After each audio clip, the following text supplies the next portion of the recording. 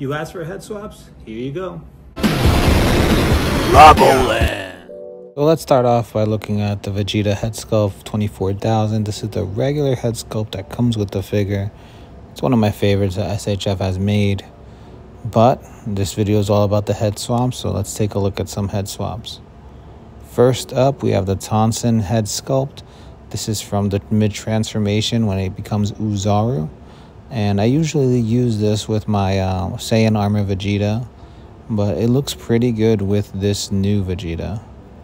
Next up, we have the Kong Studio Super Saiyan 3 Vegeta head sculpt, and for this one it was very difficult. I had to change the neck piece and everything to apply this head sculpt onto this figure, so the whole neck had to be changed, but it worked out in the end. Gives me Budokai vibes. I used to do this in Budokai and have it with the Saiyan armor and the Super Saiyan 3 head sculpt, so really excited. It is a little heavy though, so you see it falling back. Next up, we have the TK DIY head sculpt, and this head sculpt doesn't look too good with this armor.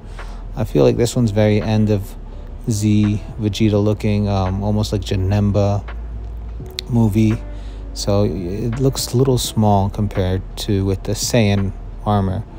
Not my favorite. Next up, we have the re-custom windy hair piece Vegeta. This comes in a 2-pack with the windy hair Goku, and this is one of the best head sculpts out there right now for a black-haired Vegeta, and it looks great on this Saiyan armor Vegeta. Next up, we have the Tonson Super Saiyan Blue Evolution head sculpt, and there's just something about all the blue on the spandex and the hair that really takes this to another level. So I really like the way this looks on this Saiyan armor Vegeta. Now we have more Tonson, but first let's get started with the regular head sculpt on the Broly armor Vegeta, and this looks fantastic. I like that it's bigger, more exaggerated, and it gets that linear look, so I really like the way that looks. And right back there we have the Super Saiyan God Vegeta from Tonson head sculpts, and with the red hair and the blue contrast thing, it looks pretty good. I still think I like the Blue Evolution better for some reason. And in this case, yeah. Here we have the regular head sculpt on a Majin Vegeta body, and right back there we have a Tonson Majin Vegeta head sculpt on the armored Saiyan armor Vegeta. And again, this is very Budokai for me. I remember I used to do this in the game. Now we have the Kong Studios Super Saiyan Blue Evolution head sculpt, and as you can see, it's very small. It's really high above the neck. This one I don't believe goes into the peg, and some of them do, some of them don't. I really stopped trying after a while because it was taking too long, so a lot of this is blue tech. And right back there we have the shirtless Vegeta with the 24,000 head sculpt, and it does look a little big for this body, not gonna lie. Not feeling this one too much.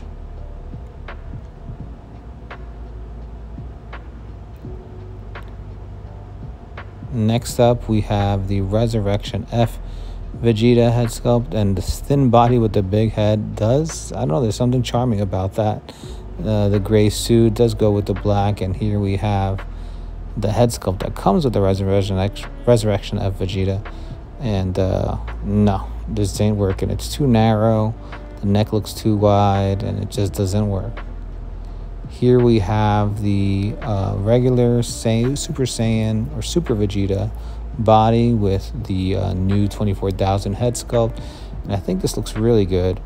And back there we have that same body's head sculpt, the Super Saiyan 1. This is the first release with the Saiyan armor.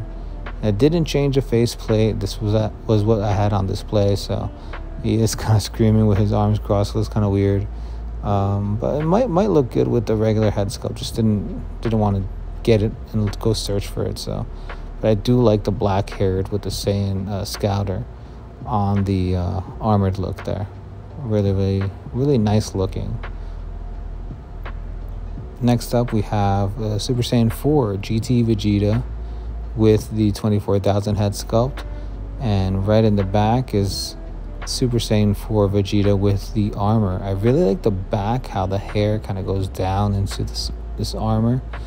But the head sits a little low. There's something weird about it. I don't know. I'm not feeling this as much as I thought I would. I thought I would like this, but there's something about it that just feels a little off for me.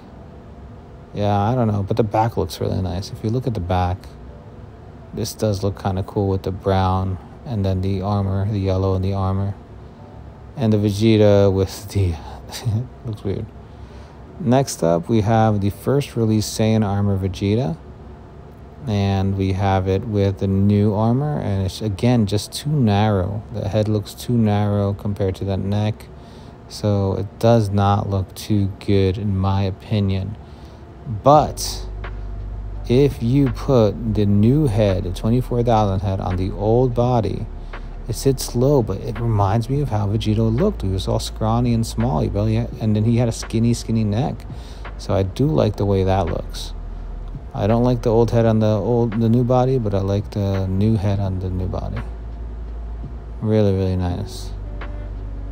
Kind of wish I bought like 5 of these, to be honest. Next up, we have the second release. This is the Saiyan Armor Vegeta. That's the head sculpt that it came with. And I don't have a scatter on it, but that's how it sits onto the new 24,000 Vegeta. And then right back there, we have the 24,000 Vegeta head sculpt with the old Saiyan Armor Vegeta. And as you can see, it does look nice. I feel like the big head and the big hair works a lot of the times with these older figures. I guess it's just more Akira Toriyama style, early Akira Toriyama style. It just looks good. I really do like the big heads. And here's just a little bonus. I wanted to see if the old Saiyan Armor Vegeta hand would fit in the peg of the new 24,000, the over 9,000 hand, and yes, it does. So here we have the over 9,000 hand on the new Vegeta.